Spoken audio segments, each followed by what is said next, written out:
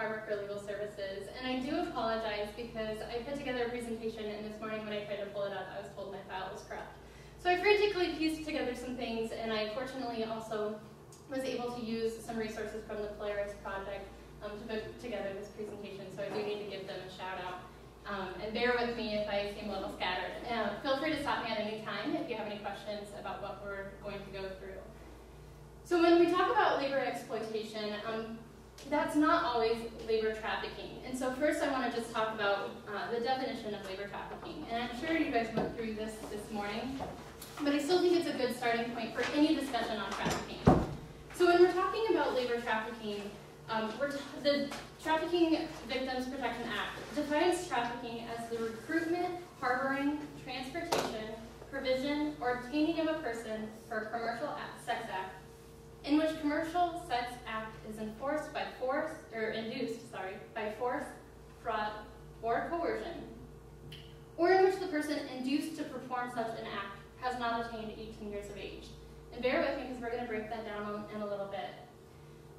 That's sexual trafficking, and I'm sure you've heard a lot about that, and I'm sure you've seen it in the news, and I'm sure you've probably even seen some movies that have to deal with sexual trafficking.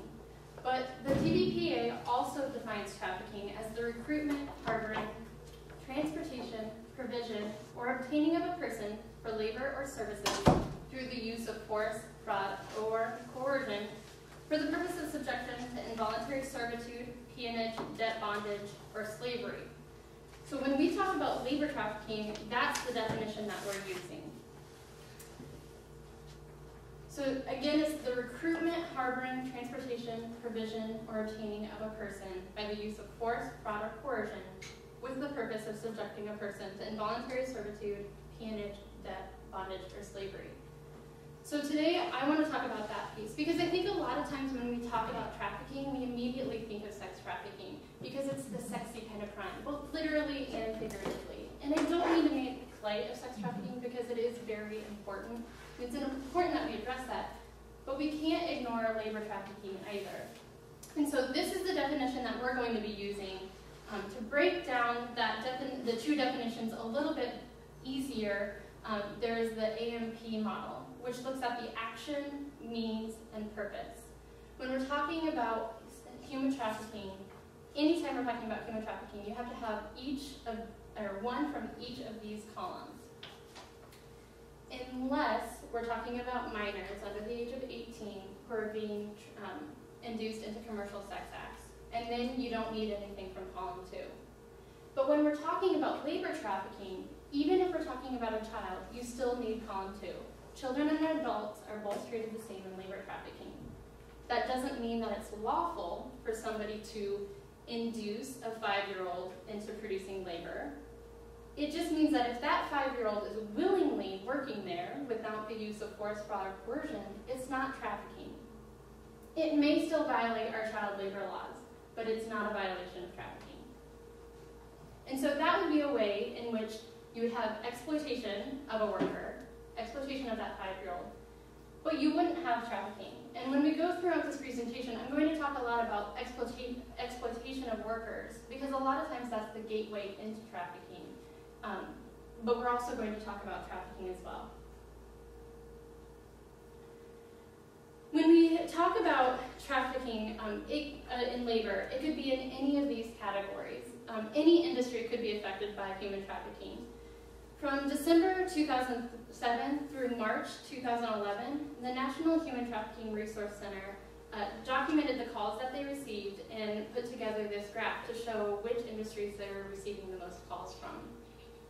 As you can see, they had called, the dark blue, I don't know if it shows up very well, but the dark blue says that it's agricultural or farm labor. The yellow is small businesses, red is large factories, gray is residential facilities, so that would be like domestic servitude. Orange is other types of labor trafficking that aren't included in any of these other pie pieces. So as you can see, agricultural labor is the largest section of calls that they received of potential human trafficking cases. So when we talk about human trafficking, it's not only important to talk about sex trafficking and labor trafficking, but it's also important to talk about agricultural labor trafficking, because it's as of As of today, it's the largest number of labor trafficking cases has come in the agricultural labor category.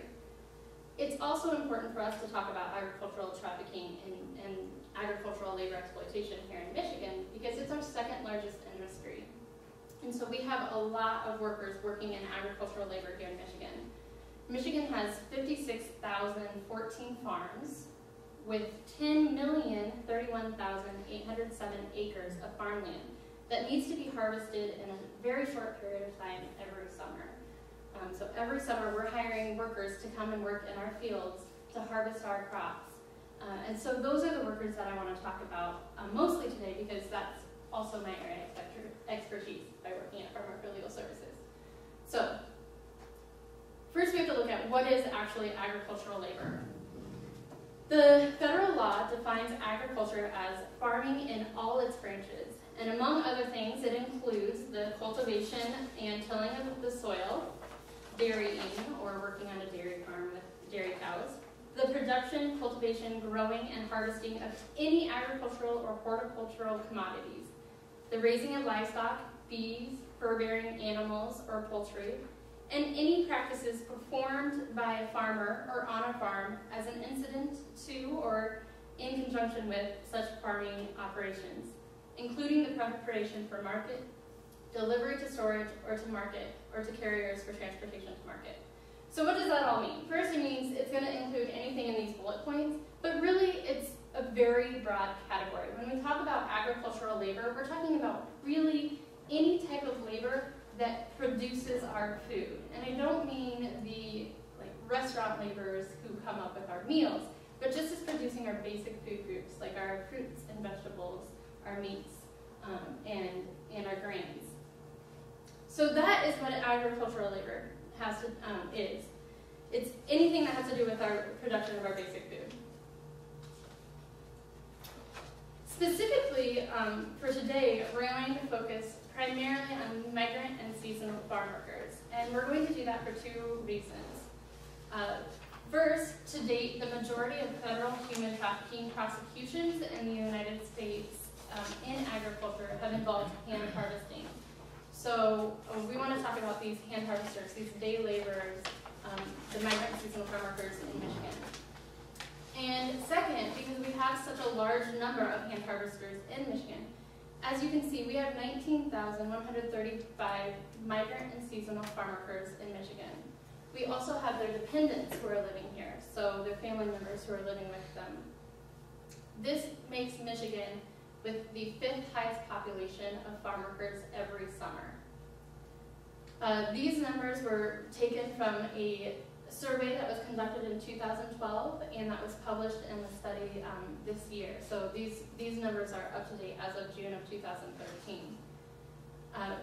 Like I said, Michigan has the 5th largest population of these migrant and seasonal farm workers. And we rank number 1 in our hand harvested cherries, number 1 in our hand harvested blueberries. We are 3rd in producing Christmas trees and short rotation wood crops, 6th in nursery, greenhouse, floriculture, and sod, and so on.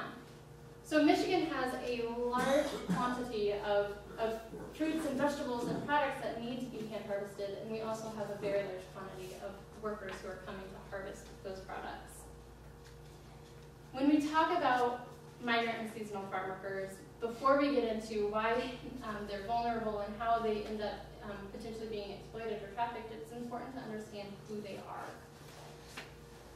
So farm workers are defined by federal law, and a seasonal farm worker is any worker who is working in agricultural labor, which now you know what that is. So any of those workers working in agricultural labor, and actually this definition under the statute that you see there is a little bit broader than the one we looked at.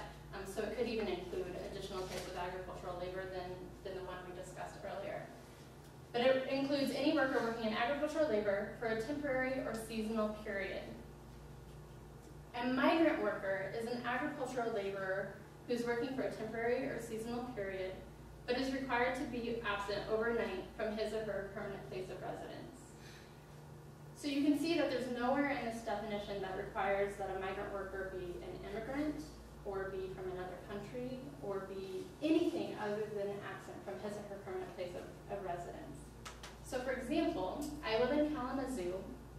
If I were to work detasseling corn near Kalamazoo, I could go there during the day. Detasseling corn only takes a couple of weeks out of the summer.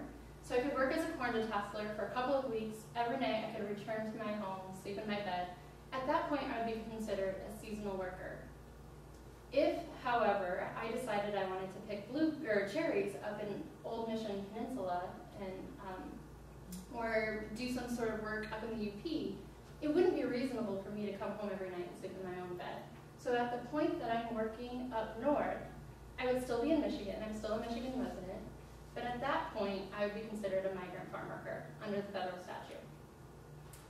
I think it's important to distinguish this because, especially right now with the comprehensive immigration reform, there's a lot of discussion about migrant farm workers. There's a lot of discussion about immigration, and it's easy to confuse the two. I think a lot of people confuse being a migrant with being an immigrant, but they're not the same.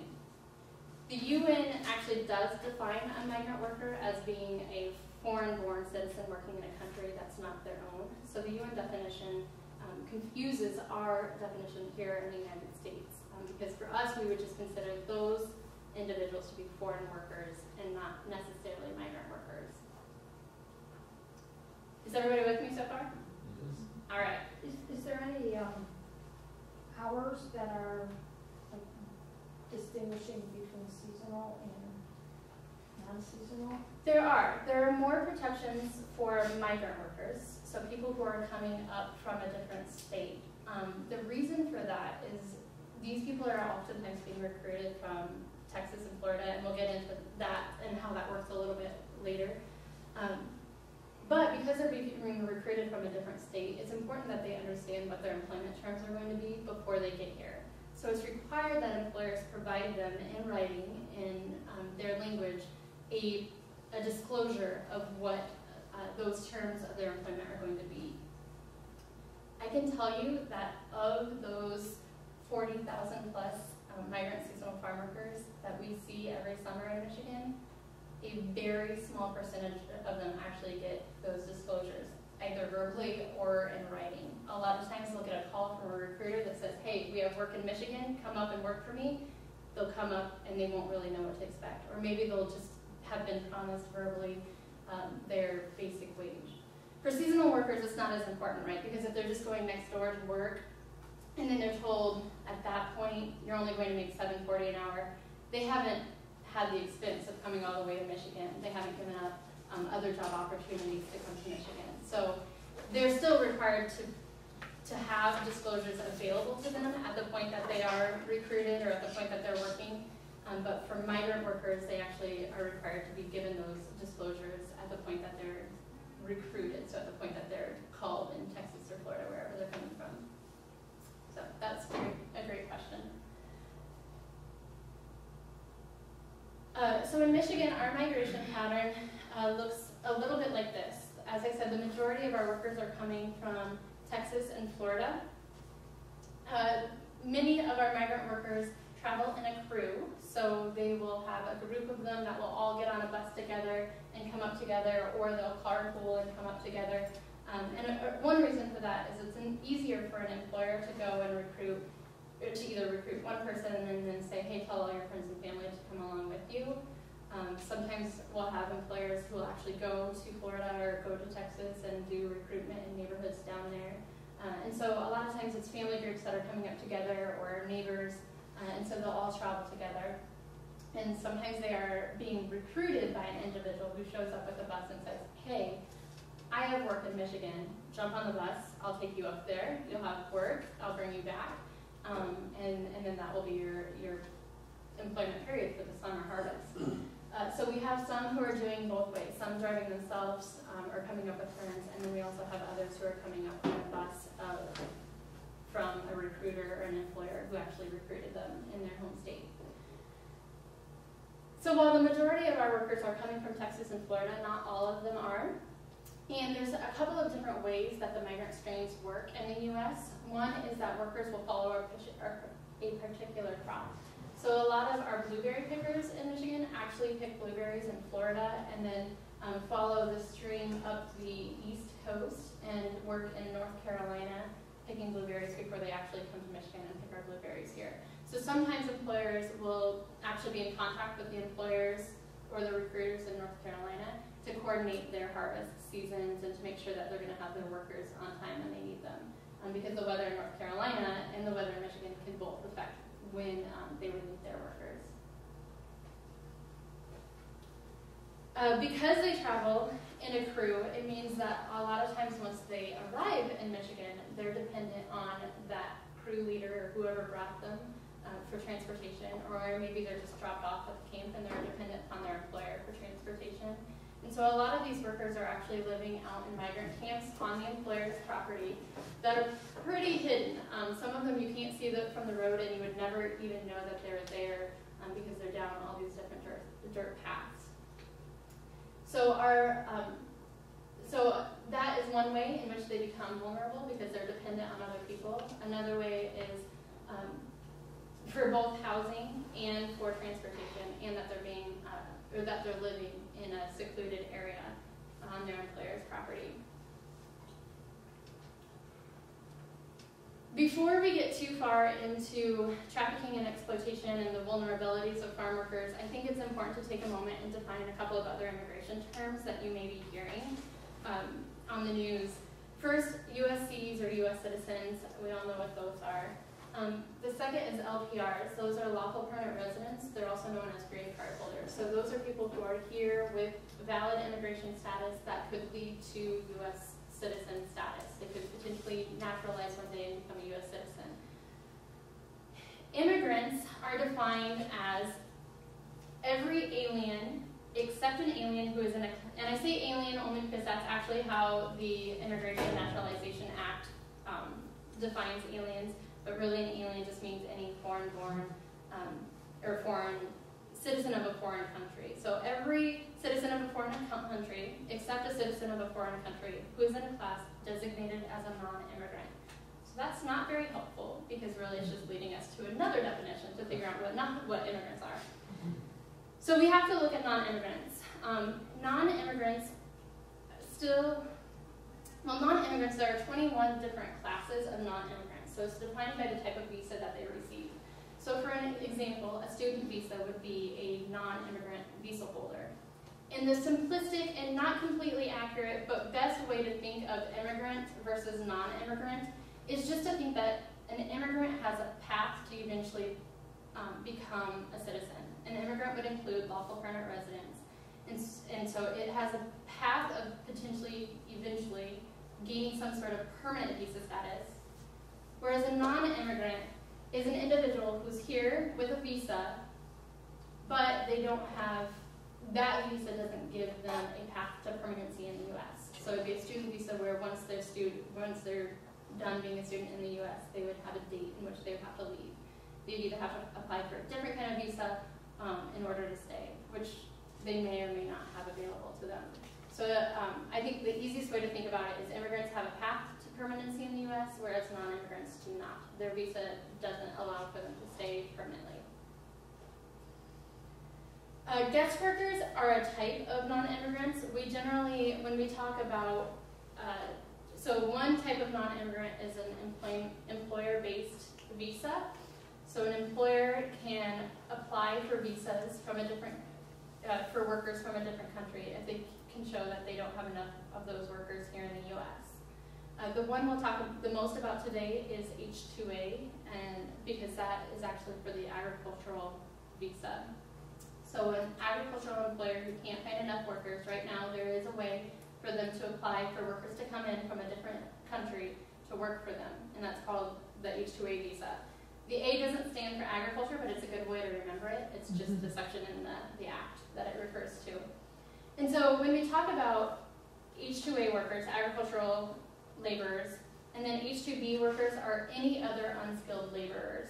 So it would be like your restaurant workers, your hotel workers in the hotel industry. If they're coming in on a visa, a lot of the carnival workers will come in on an H-2B visa. So that's anything other than agricultural that's unskilled labor. then we generally will refer to that group of people as being guest workers. Guest workers are when they're coming in under those unskilled labor employer-sponsored visas. And then foreign workers, we already talked about. That would be any worker who's a citizen of a different country who's working in the U.S. Whether or not they're doing so legally, they would still be considered a foreign worker. And then undocumented workers are workers who are in the U.S. without any sort of lawful work authorization. Now, you can be in the U.S. lawfully and still not have lawful worker, and still not have permission to work in the U.S. So somebody who's here lawfully could still be, or somebody who's here unlawfully would obviously be an undocumented worker, but there would also be some people who are here lawfully, but they're still undocumented workers because they don't have the appropriate work authorization.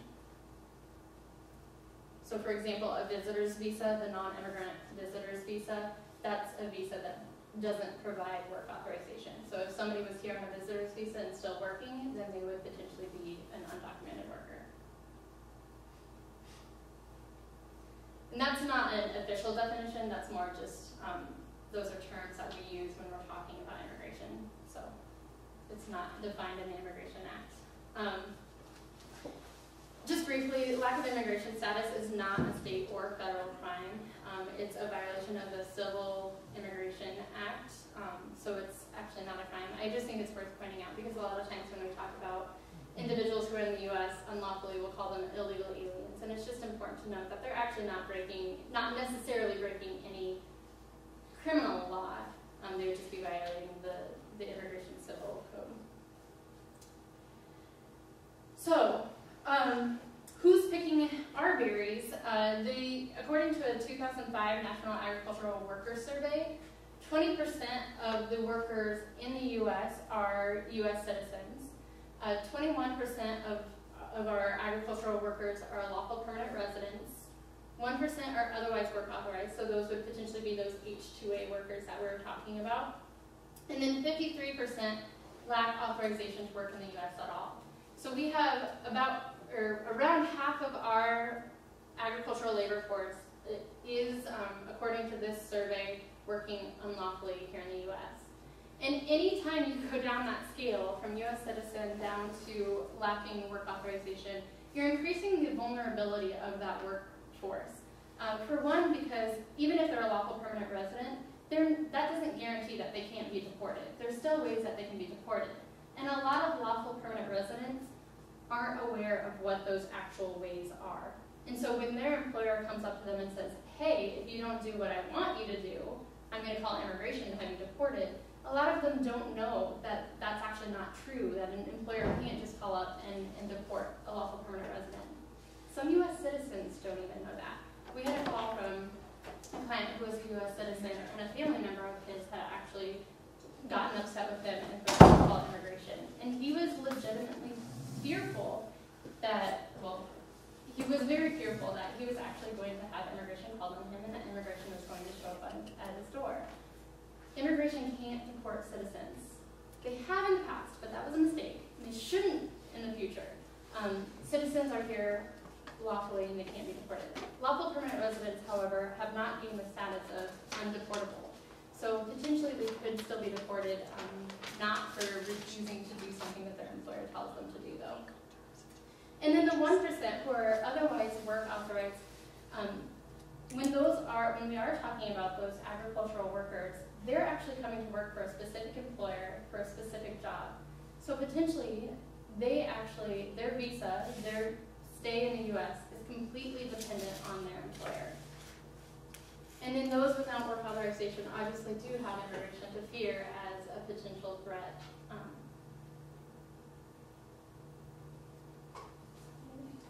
Thought I had. There was also a study done in Michigan as to how many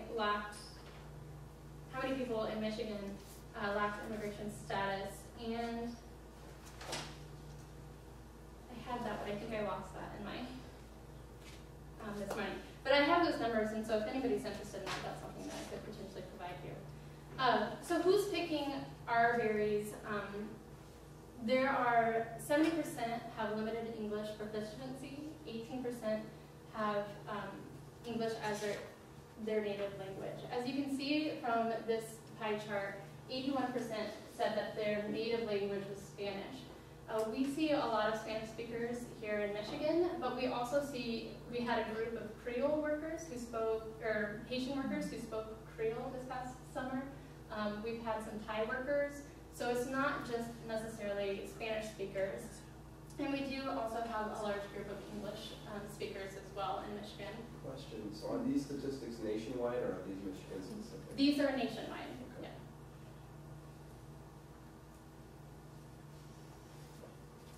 yeah. The average highest level of education of farm workers is 7th grade. It's not uncommon to see workers with a lot less education than that, and a lot of times their education is coming from their home country, even if they're lawful permanent residents or they're here with a visa. A lot of times they were educated in a different country and have little to no education in the U.S., and then on top of that, just little to no education in general. We did actually see, I have actually met some workers out in the fields who are college students. Some of them will go back and work in the fields, and we also, we actually had a family who their kids had graduated from college and had gone back to working in farm work. So that does happen, but it's very rare.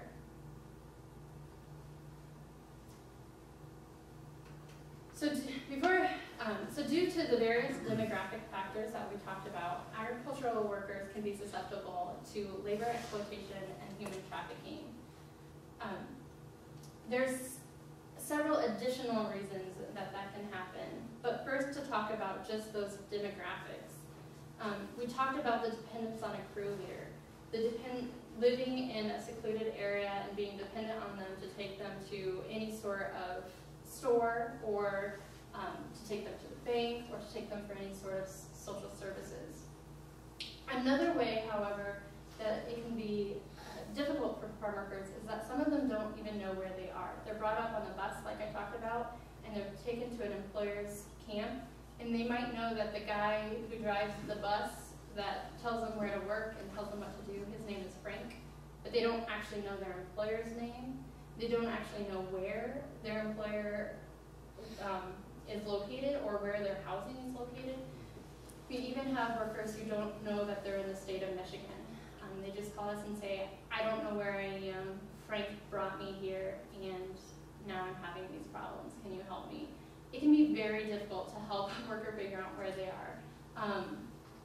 And especially because these camps are so secluded, a lot of times there aren't any clear markers. Like there's not a Walmart that's down the street, or they're not on a road that has a street sign because it's just some dirt road in the back country. So it can be very difficult for them to figure out where they are and who they're working for. That obviously creates a challenge for them.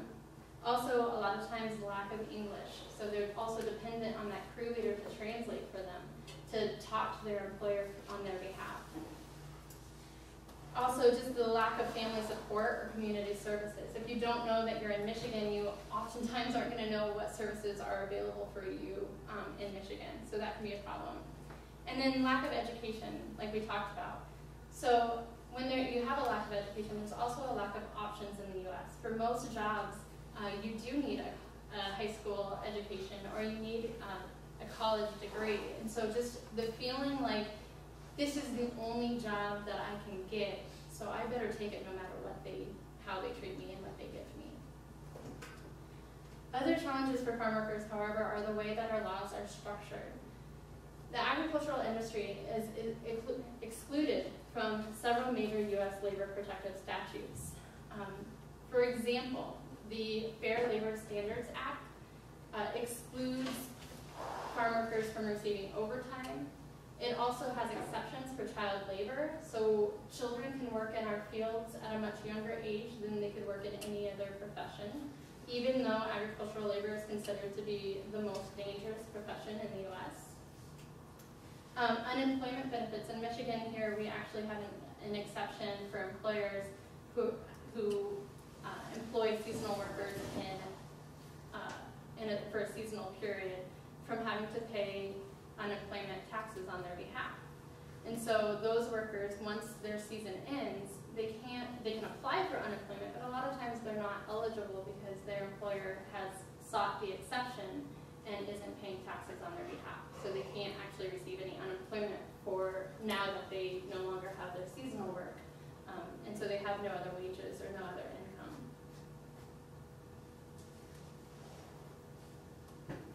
The average income in farm work is the lowest of all labor. In the average wage for a family of 5 in farm work is between $12,244 and $16,773. The federal poverty guideline, however, states that the poverty level is $25,790. So you can see the average for a family of 5. So you can see that the average worker is actually making a lot less than what the federal government considers to be the minimum wage for workers. One reason that is that even though we talked about the Fair Labor Standards Act and how it has some exceptions, it still requires that workers are paid the minimum wage. However, in farm works, oftentimes workers are being paid on a piece rate, which is lawful to pay a worker on a piece rate as long as it's above the minimum wage. And what we see is that a lot of time, or if the piece rate ends up falling below the minimum wage, that they would pay the difference between the two. What we see happening is that a lot of times employers are paying based on a piece rate, but aren't keeping good track of the hours that their worker is working, or isn't recording them correctly. And so they're ending up paying on a piece rate, and whereas if they would have been paid based on their hours worked, they would have received a lot more. It's really hard to show that because they have no record of those hours that they work. So a piece rate, for example, would be, in Michigan, it's common for workers to receive around 42 cents per pound of blueberries that they pick.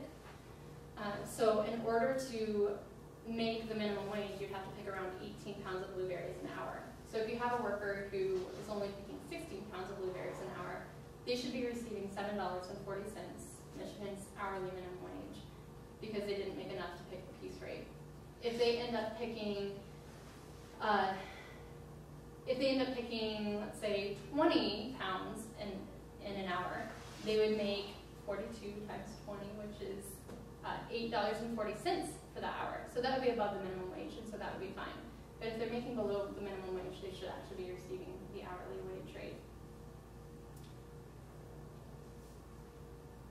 And it can be hard to do because in farm work, they don't have to receive any sort of breaks. They don't have to receive any sort of paid time off. Another challenge for farm workers is the differing state laws. So like we said, they're migrating and they're coming through all of these different states. Well, each state has different laws. In Michigan, our minimum wage is $7.40. But in Florida and Texas as well, I believe, the minimum wage is $7.25. So a lot of workers get to Michigan and they don't realize that they should be paid here $7.40. So when they're being paid less than that, it's not something that they even think about complaining about because they're not used to making that much. Some of the other laws that can affect farm workers are like I said, the unemployment law. Each state does their unemployment in their own way. Just to make sure, we go until 3:15, is that right, Kyle? 2:15. Or sorry, 2:15, yeah. Okay.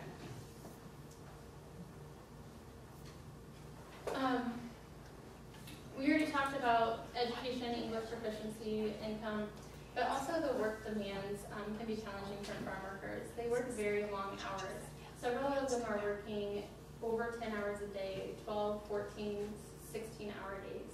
Sometimes these fields are located far away from where they're living. So we've heard of workers who are being transported an hour and a half to get to the field where they're working, have worked for all of the hours of daylight, so worked for 10 to 12 hours that day, and then transported an hour and a half back home. If you put that together, they're working very long days. They're getting home, eating, trying to wash their clothes, and getting up and going back to work the next day. They're working, usually during the summer harvest, they'll work every day as well, unless it rains. So it could be 7 days a week, 14-hour days each day. It's very strenuous labor. This is a picture of asparagus fields. I don't know if any of you have seen asparagus as it's grown and harvested, but workers will actually sit on these wings that come off of the tractor, and they'll stoop over all day long and cut asparagus, and just cut it and put it in their basket. It's very hard on your back. It's out in the hot sun. It can be 80, 90 degree weather, and they're doing this all day. And like I said, it's dangerous work for a couple of different reasons. It's dangerous for one of, when you're working around machinery, potentially that can be dangerous. There's also been workers who have been out in the fields when it's been raining and lightning and have been electrocuted. There have been workers who have been sprayed by pesticides, and a lot of times workers, when they're sprayed with pesticides, don't even know about pesticides or the negative effects that it can have on them. So it can be very dangerous, and especially when they're repeatedly in contact with those pesticides. There are protective laws for farm workers. So specifically, in 1963, Congress recognized the abuse that these farm workers were suffering. They recognized that these workers were being promised something in Oklahoma, and then by the time they got to California, were being told something very different. Who's read or seen Grapes of Wrath? So they recognized that that was happening, that these workers were being recruited and promised these great wages, and then they would show up and there'd be so many workers that nobody could get a good wage rate. And so Congress created a law that was meant to protect farm workers from that kind of recruitment. And in 1982, they revamped the law into what we now use and know today as the Migrant and Seasonal Agricultural Worker Protection Act. We call it the APA. The APA was passed to establish protections related to the disclosures, so making sure that these workers are receiving a disclosure before or at the time of their recruitment.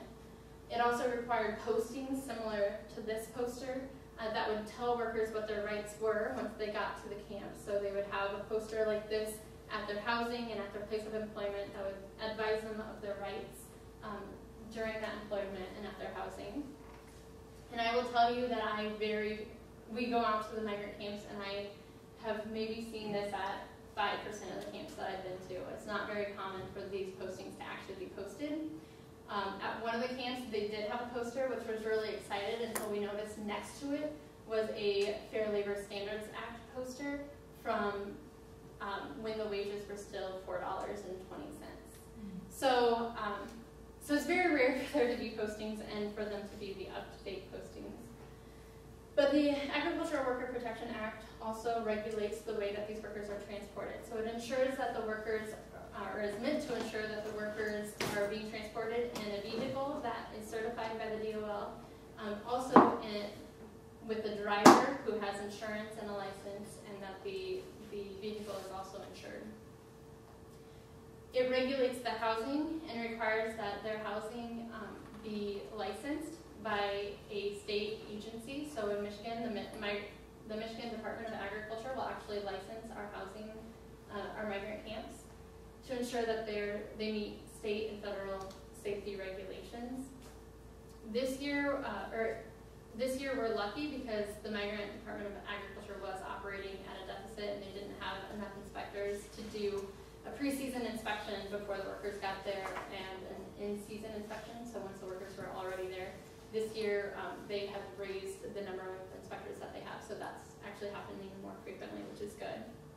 Question. So if it's pretty common and understood that these postings aren't being made, what kind of repercussions do the agricultural businesses actually ever feel for not following those rules? It's a good question. A lot of times when it's just a disclosure violation or just a posting violation and nothing more, they'll feel nothing. Because no worker is going to complain if they come up here and they actually received what they expected, or they didn't really have any expectations, but they got here and they liked their employment. So a worker's not going to complain, and it's harder to enforce that.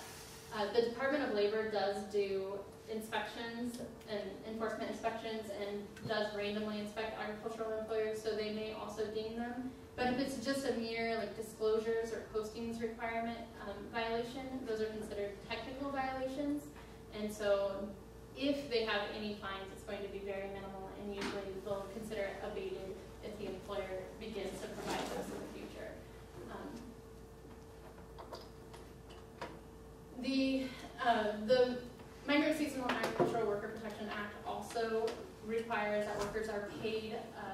the wages when due. So that would mean that they were paid based on state and federal law. So in Michigan, they should be paid $7.40 per hour, or whatever the promised piece rate was, whichever is higher. If they're not, for each of these violations, a worker potentially is eligible for $500 in statutory damages based on that statute. So they may be eligible for wages under the Fair Labor Standards Act that they were owed and weren't paid.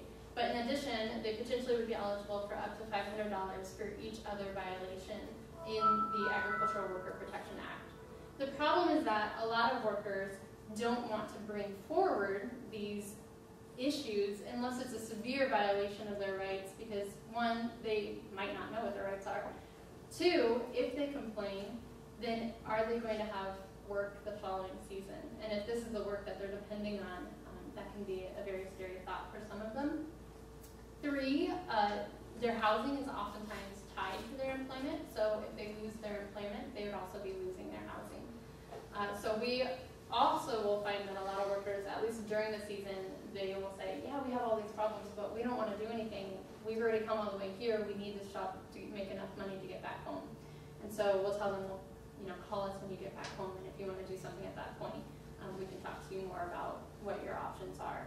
So there are options for them, but a lot of workers don't want to complain. A lot of workers see it as being, this has been the way it's always been, this is how they're treated in every state, and so it's just the way things are. So one of our jobs is to make sure that workers understand what their rights are, and make sure also that community members know what those rights are so that we can be advocating on their behalf. Another requirement is the record keeping. This is another violation that we see frequently, where employers aren't providing adequate pay stubs to the worker or aren't keeping adequate records, or both. When that happens, it can be very difficult to calculate when a worker has a minimum wage violation. It can be very difficult to show what that minimum wage violation actually would be, especially if the worker hasn't kept track of their hours throughout the season. So another thing that we do is we actually hand out calendars to workers, and we encourage them to keep track of their hours and to keep track of the pieces that they've picked. So if their employer doesn't keep a good record of that, they can still double check their wages to make sure they're paid correctly, and if they're not, they have a record that can help them do something about it.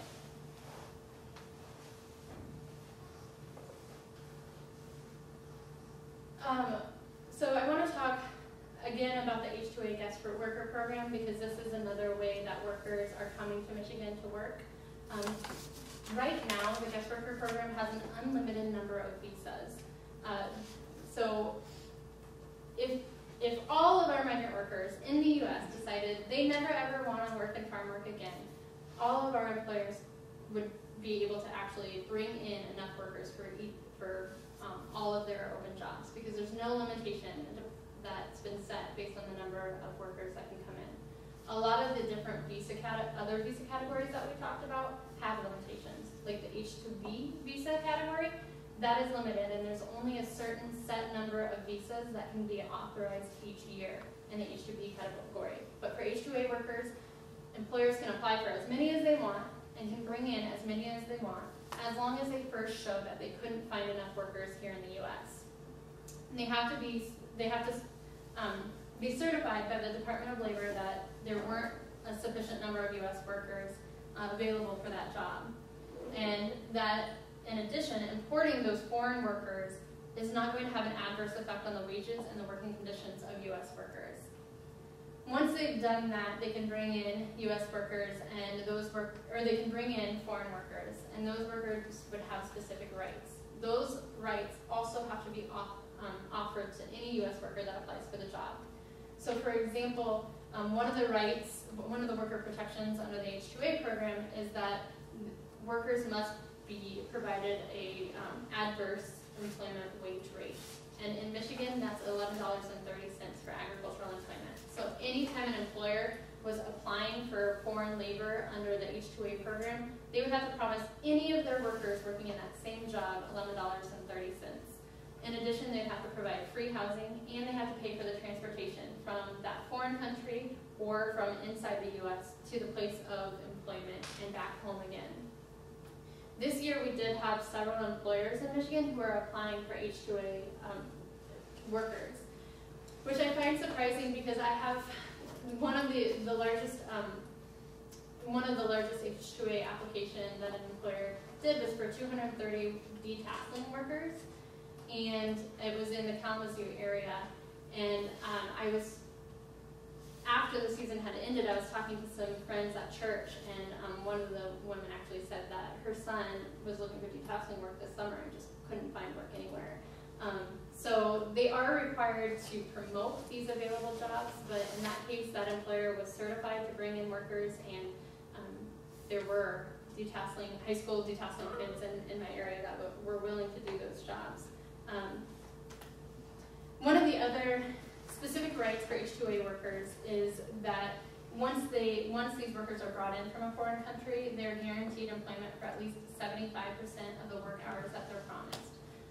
So they can't just get here and then the employer say, okay, I decided I don't want you, I'm sending you back home.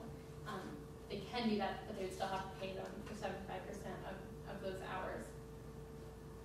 And they would also have to reimburse those workers for the travel costs to and from the place of employment. However, there's also a 50% rule, so up until the 50%, so for the seasonal period, up until the 50% of those hours have been worked, that employer also has to hire any U.S. workers. Any U.S. workers that apply for that job would have priority. So as a result, an employer potentially could end up having an overabundance of workers because they've already brought in these U.S. workers, or these foreign workers, and now they have U.S. workers that show up at the door and want those jobs as well, and they would have to provide those jobs to the U.S. workers. But they still have this 3/4 guarantee that they're obligated to fulfill for the foreign workers. I have a question. So if they're supposed to like reimburse them for transportation or for things like that, but if these people don't know about these rights that they have and that these things are supposed to be happening, how often do they not happen? That's a great question. So one way that any foreign worker that's coming in under that program is required to receive or is given by the Department of State a brochure that talks about their rights. And actually the National Human Trafficking Hotline has recorded the calls, and the majority of those H-2A workers who were here and were trafficked or exploited actually called because they knew of their rights based on that brochure. So that's one way that they find out. Another way is those workers are also represented, well, those workers have the right to have legal aid come and talk to them about their rights. So offices like mine can go out to those H-2A camps and talk to them about what their rights are. So those are some ways that they find out about it. It makes it more difficult for U.S. citizens to find out about it because a lot of times they just know that there's a difference between what they're being paid and what the H-2A workers being paid, and that's unlawful. So sometimes they'll just call because they won't understand why, but sometimes they think that's okay. And so we try to go out to those camps and meet with both the H-2A workers and U.S. citizens to make sure that everybody understands that those H-2A workers' rights, those specific rights, are also available to the citizens and to the lawful permanent residents who are working there as well.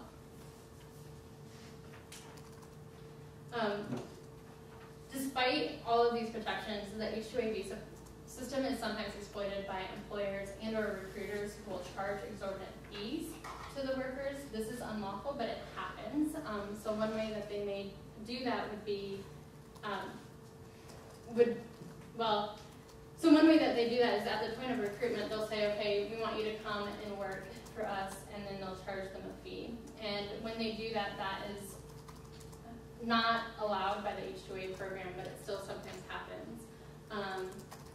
Another way, and that is a way that they can end up holding workers in debt bondage or refusing to pay those workers because they'll say, well, you owe me this recruitment fee, or you owe me the fee that for bringing you into the U.S., a smuggling fee. And that's another thing that I think is important to talk about really briefly. When we talk about smuggling, have you all heard the difference between smuggling and trafficking?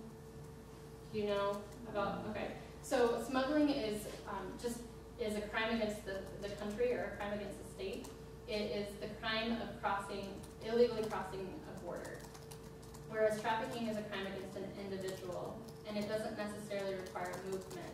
The primary element of smuggling is the movement of a person or a thing, so smuggling guns or smuggling people, whereas trafficking is a violation against the person, and it could include that movement, but isn't necessary. So smuggling oftentimes is a gateway into trafficking. One way that it's done is that a recruiter will go to Mexico, for example, and say, hey Mary, there's a job available in the US. I'll take you across, or hey Mary, do you want to go to the US? Pay me $500 and I'll get you there. And Mary says, yeah, that sounds great. And pays, but the problem is I only have $250 right now. Let me pay you $250. When I get to the US, I'll live the American dream, I'll make a lot of money, and I'll pay you the other $250.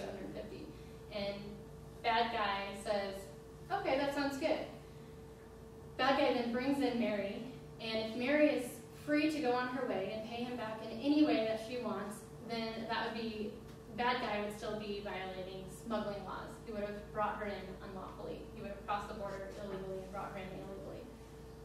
At that point, he's not a trafficker.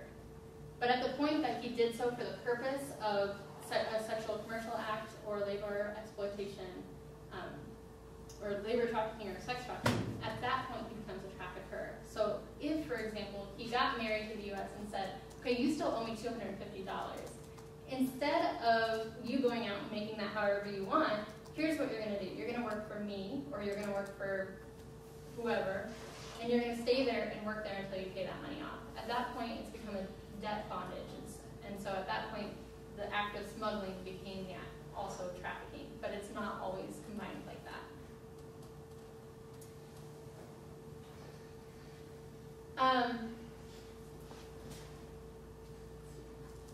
So make sure.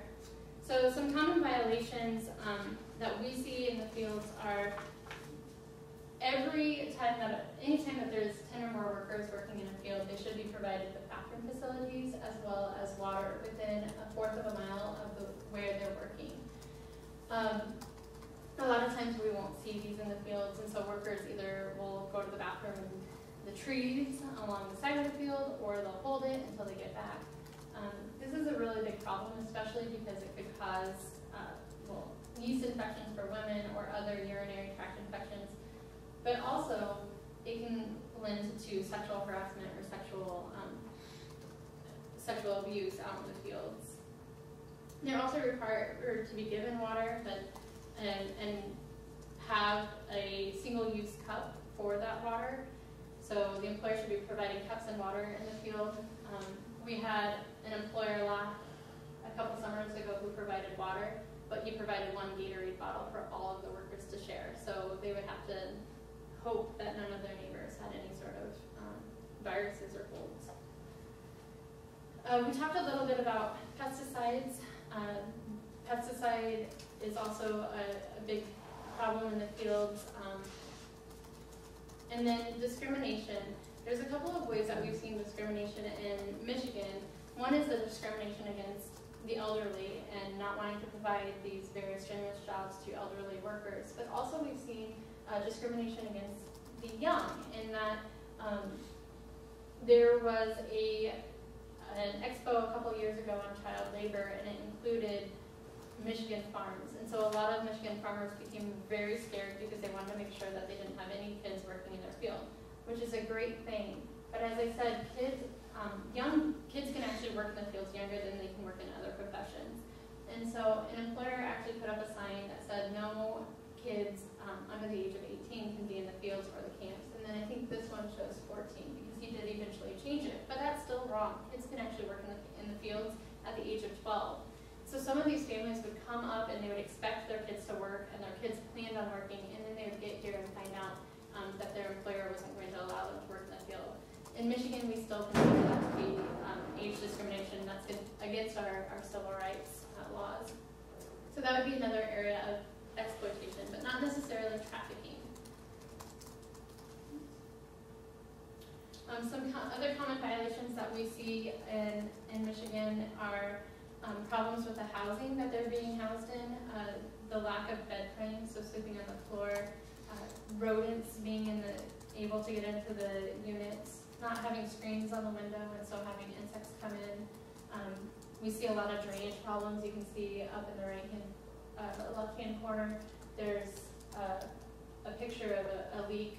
We had one unit that they couldn't use their stove because water, whenever it rained, water would just rush in. It looked like a waterfall. And so they couldn't use their stove. They always had water in their unit. They had a lot of mold, and so that can also cause health and safety concerns.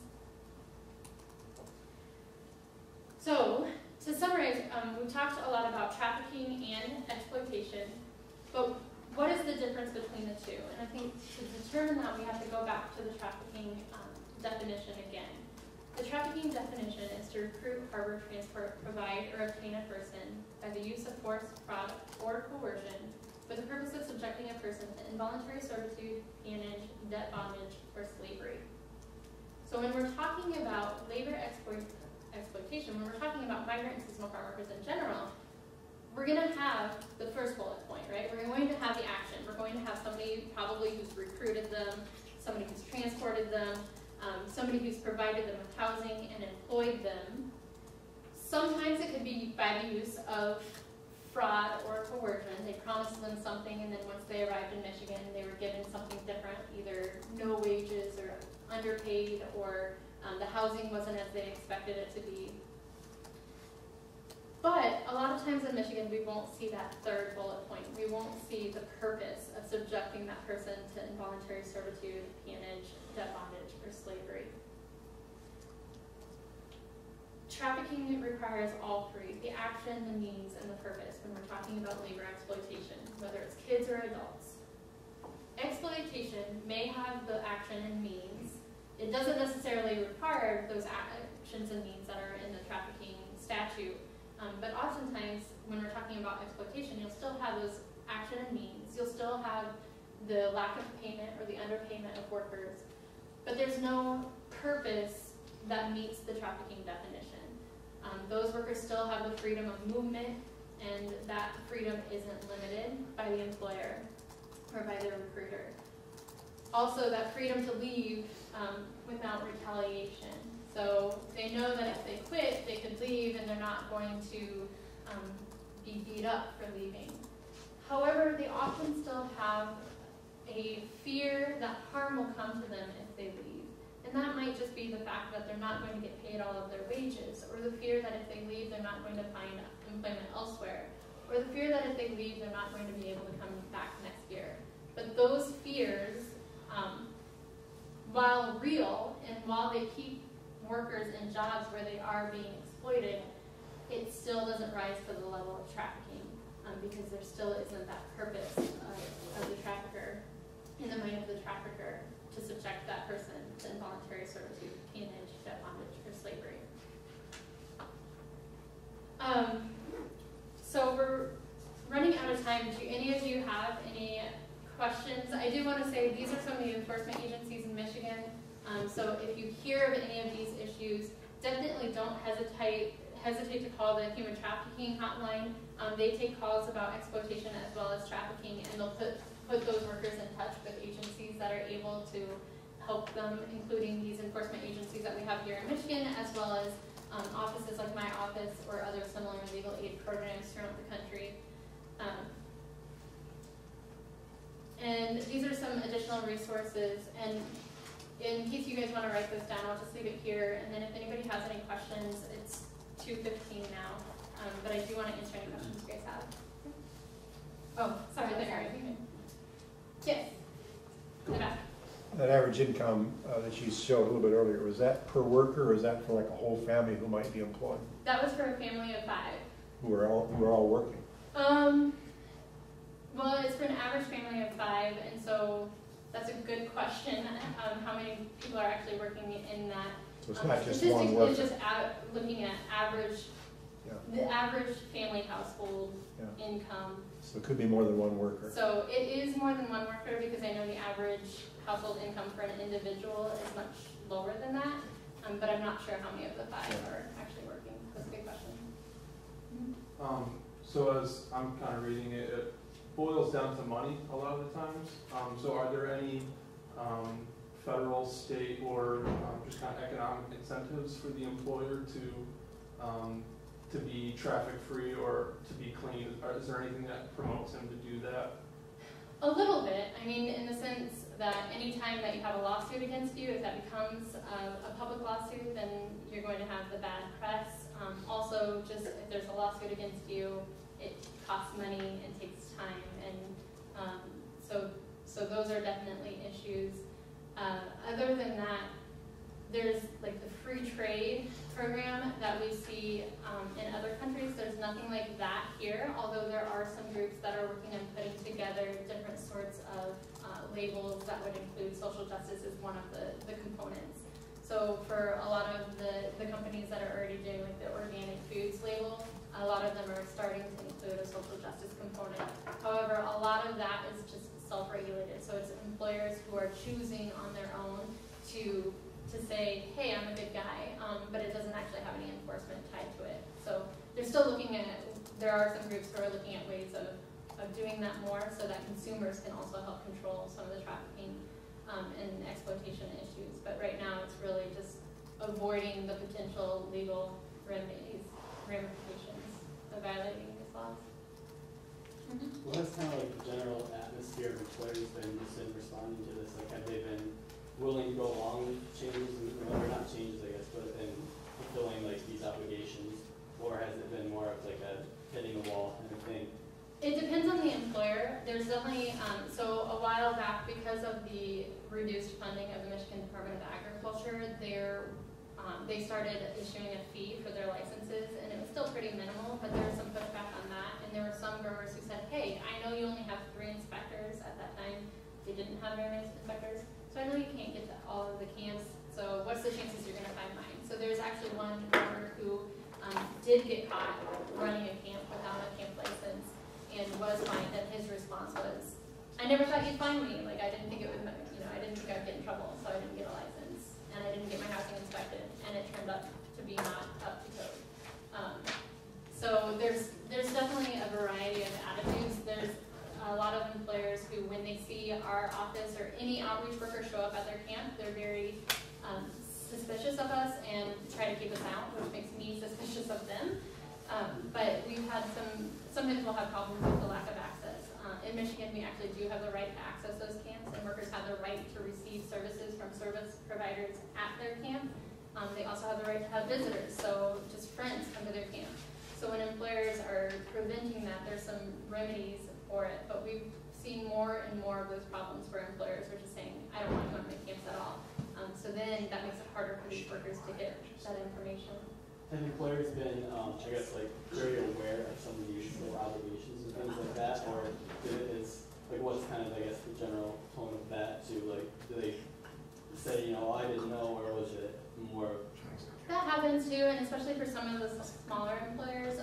But there's conferences all winter long where actually Farm Bureau and some of the other agencies will hire private attorneys to come in and give a presentation to talk to the workers about what those rights are. We've given presentations at those as well, where we've talked about what the obligations are of employers. So there's and the Department of Labor has a wealth of resources based on trafficking as well as just the general other protective statutes. So I think the information is out there. It's still sometimes used as an excuse of, well, I didn't know, but that's not a legal justification for not following the law. So yeah, I think that there are resources available. There are employers who are trying to do the right thing. We've had employers who have actually called our office to say, hey, my neighbor is not paying his workers and is providing really crappy housing and isn't giving them bathrooms in the fields. Will you go check it out? We've also heard of the one agricultural labor trafficking case that was prosecuted in the U.S. was actually brought to the attention of enforcement agencies by a grower who said, I think my recruiter is trafficking people. I can't talk to my workers because they speak Spanish and only speak English, but I gave him the checks for I gave all the workers their checks, and then I saw this guy take them to the bank, and as they were cashing their checks, he stood there and they handed him money. Is that okay? So there are some growers who are, looking out for their workers, and some growers who consider their workers to be family members and treat them very well. I put Michigan Radio on there as a resource because actually just last week there was a really great investigative piece that was put together by Emily Fox on agricultural work, and they have a segment on H2A work in particular, and that in Michigan, but they also have it on some of the wage issues. And so if you're interested in this issue, I really recommend checking it out. There's 3 different segments, and each one's about 15 minutes, 10 to 15 minutes. So it was very well done. Well, thank you. I think it's time to move on to your next section. Thank you.